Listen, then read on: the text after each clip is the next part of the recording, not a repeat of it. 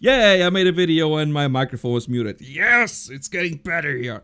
Alright, take whatever. I'm going to talk to you about something called BD Prochot. Now, a lot of people are asking, well, is there an option to disable BD Prochot? And you never want to disable this feature in the first place. Now, let me explain what it exactly is, because a lot of people, for some reason, think this is thermal throttling, which it's not, okay? This has something to do with the thermals of your CPU in some way, but not always. So, this stands for bidirectional processor hot. And what this basically means is, well, if your processor is hot, this gets triggered. However, it's bidirectional. So what does this mean? This means if other components are getting too hot, let's say the VRM providing power for your CPU, then it'll also get triggered. And this is the case with Exotic Chris. He has a really weak 4-phase motherboard with an 8-core CPU from Intel. Every overclocker understanding what I just said are now officially smacking their heads on the desks and are actually wondering how this guy has not catch fire yet. Well, it's very simple. He luckily did not play games like Far Cry 5, which have also an AVX load, and yeah, that would have been really interesting to see how that would go down. Whatever. So, before just thinking, oh, this is solving my by disabling a security feature, this is going to solve my problem, how about you maybe figure out why it's being triggered in the first place?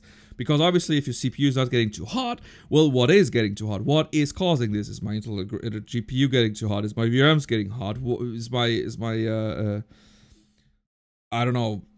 It could be anything really. And the way you want to figure this one out is you can use something like HW Info 64. It also has a portable version, which does not even require you to install that damn thing. Yay. Use programs like these, figure out what is causing this, what is triggering this, and then fix it normally, like, you know, the actual root of the problem.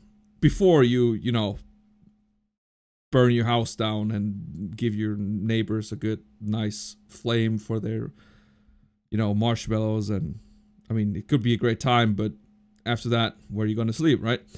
Alright, so, please don't disable this feature. Now you know what this is. If you need help, ask Reddit, ask some forums maybe, or even hell, you can join my Discord. Hey! So yeah, you could join Discord, it's linked below. I don't know if it's finally gonna stay with the permanent link or if it's gonna change again because, well, it's frankly kinda annoying that it changes. Well, I'm really bad with Discord. Whatever. So let's go with the other thing, QuickCPU. Now a lot of people actually had issues with this. Alright, so here we go, QuickCPU. Now a lot of people transitioned to QuickCPU. They did not go well. They said it didn't work, blah blah. Because you probably used this wrong. So I'm gonna show you how to use it right. So we go to advanced CPU settings, right? And make sure you tick every apply on application start. Apply it here, apply everything you need. Put your settings down, the whatever wattage you want, whatever CPU time you want. Use speed shift, have the settings down, the FIVR control, put the settings down. And this one is a little different. You want to go to create profile. First you want to apply, then you will create the profile. You select the things you have applied, which you've changed. You add those to the profile, like bop, and then make sure this one is ticked. Press on OK, it'll give you some confirmation box like, oh, do you really want to do it? You say yes. You click on apply again here. In my case, obviously it doesn't do anything, so there we go. And then it will be applied and it'll actually run. However, you also want this program to run on startup, so you go to options, start application on system startup, startup system tray, and minimize the system tray. Now, let's test this. How are my temps? Da-da-da-da. Damn it, I suck with this goddamn fucking... Ah! This is not kid-friendly. So you want to run sensors. This is the program I talked about, HW Info 64. To get a CPU load, I like to use something like Cinebench. So yeah, here's my laptop with my CPU. As you can see, it runs the frequency I want, the voltages, and then obviously my temperatures here. I go ahead, open Cinebench. It's a free tool. You can use it. I run the test and guess what? I can see it runs stable. Oops. Voltages are fine, are absolutely perfectly fine. The load is 100% and temperatures are rather high. What the fuck? Why are they so high? I need to repaste this shit. Alright, so you know now, booyah, it worked. This is how you check if it actually got applied or not.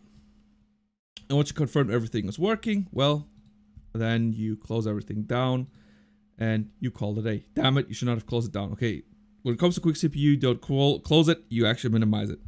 Oh well, my bad. I hope you enjoyed this video. Don't hate on me. Yeah, you know, please don't disable security features and, you know, break your stuff. You want stuff to survive. You don't want to break them. Yay. All right. So have a good one and have a good day, evening, and or whatever time of day you have right now. C'est la vie.